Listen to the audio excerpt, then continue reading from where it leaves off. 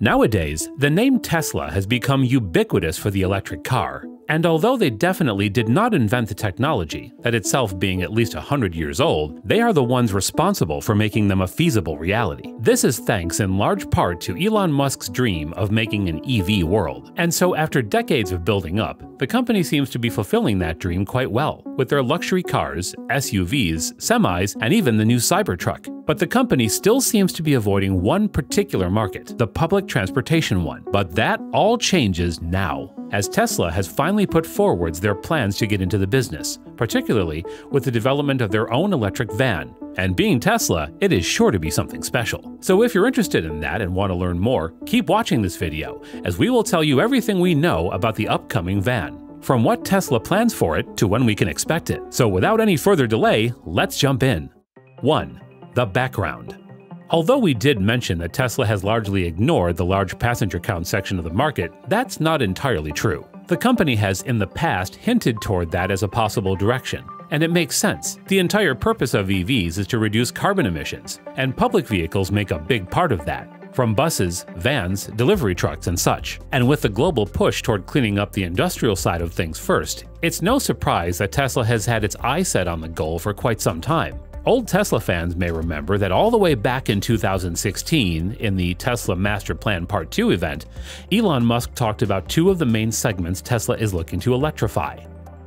In addition to consumer vehicles, there are two other types of electric vehicles needed: heavy-duty trucks and high-passenger density urban transport. Immediately, the main reaction of the public was to assume some sort of bus or van was on its way. And what do you know? Just a few months later, rumors began to circulate regarding a modified version of the Model X. The Model X being the company's large SUV that already seats 8 people at max capacity, it was no stretch to think that the company may find a use for the drivetrain in a larger vehicle. Eventually, even Musk himself talked about Tesla making an electric minibus based on the Model X before, but unfortunately, it didn't come to fruition. And that wasn't the only time Tesla flirted with the idea. As many of you may know, Elon Musk is also the owner of a tunneling company called the Boring Company, and as these tunnels grew, they needed some vehicles to test run them. With hints already spread regarding a van, it wasn't long before there were talks about Tesla making a van-like passenger vehicle for Musk's Boring Company. However, as time went by, it became increasingly clear that making a vehicle specifically for the tunnel-making startup was not a good use of money. And so since then, the project has just used existing Tesla vehicles for its transit system. And that still wasn't the last time we got such news, as quite famously in 2018, Musk also tweeted in response to a question that it would be interesting for Tesla to work with Mercedes-Benz on an electric version of their popular and versatile Sprinter van. Although both companies have confirmed that such plans were discussed, it has pretty much fizzled down to nothing at this point. 2. The competition.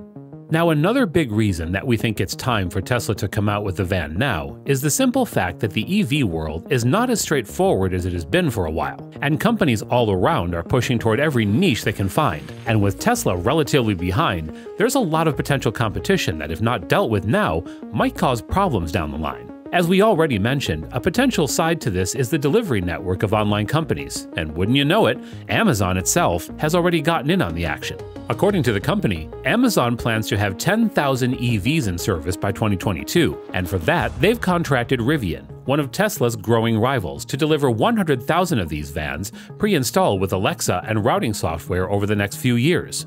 And just like online shopping, courier services want a piece of the EV pie. Like UPS, the single biggest one out there, has already ordered 10,000 custom vans from a British competitor by the name of Arrival to be delivered by 2024. While in China, the famous company BYD, which has also made electric buses in the past, has unveiled an all-new electric van. With a 125-mile range, a top speed of 65 miles per hour, and a charging time from 0 to 100% in just 2 hours at their high-speed terminals, the competition Tesla is facing is stiff. 3. The political scenario.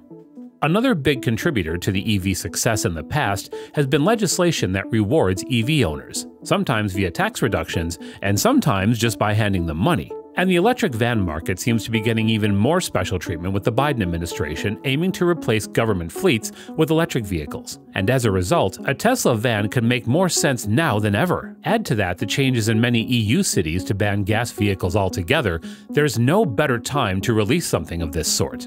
4. The Q4 announcement. A few months ago, Tesla held its quarterly employee meeting in which a ton of new things were revealed, and one of them is the reason we're making this video. You see, when an employee asked Musk about the prospect of an electric van, this is what he said: "I think Tesla is definitely going to make an electric van at some point." And that should settle it already, but the company also told people a ton of other exciting stuff. Basically, two things make us think that the company is finally serious, namely what we hear at the conference, and secondly, the new self-driving tech. And both of these things tie in perfectly to the next point. 5. The caveat. Now, if all of this has been pointing toward a van, where is it? Well, that's where we run into the same problems as the Tesla Semi, which, although developed, still has to start production.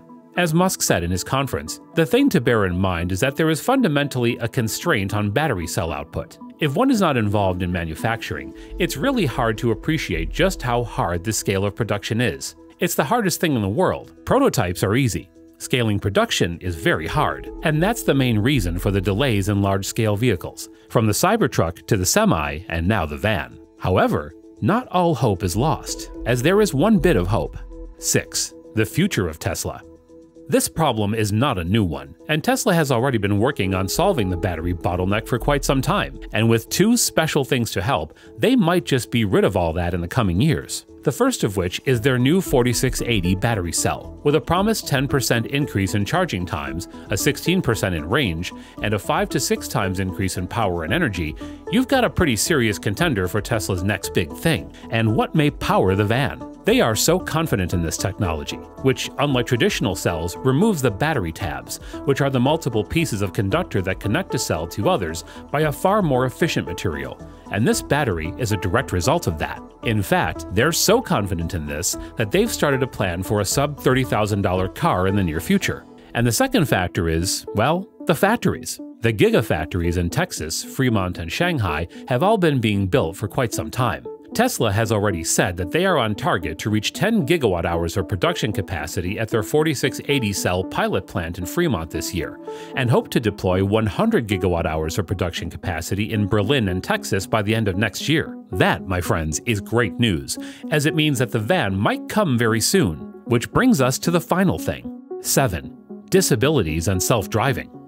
By far, the biggest reveal in recent times has been the announcement that not only do they plan to make it, but they also intend to have it specialized for people with disabilities. And there is a very specific reason why Tesla is the ideal company to do that, and that's their new self-driving tech. For the longest time, the company has been trying to get a car out there that needs zero driving input, and only recently, with the version 10.1 of their software, has the future looked close. They've already mentioned that they're looking for a car without a steering wheel and pedals. And so it's not a stretch to think that the van may not be drivable. Instead, what we think is that it will act as a completely autonomous vehicle that will take up the duties of public transportation all over the country, from school buses to commute rides. And that, my friends, is basically the entire story about this elusive new van from Tesla. What do you think about it? Please feel free to tell us in the comments. Thank you so much for watching, and leave a like if you enjoyed the video. And with that, I'll see you next time.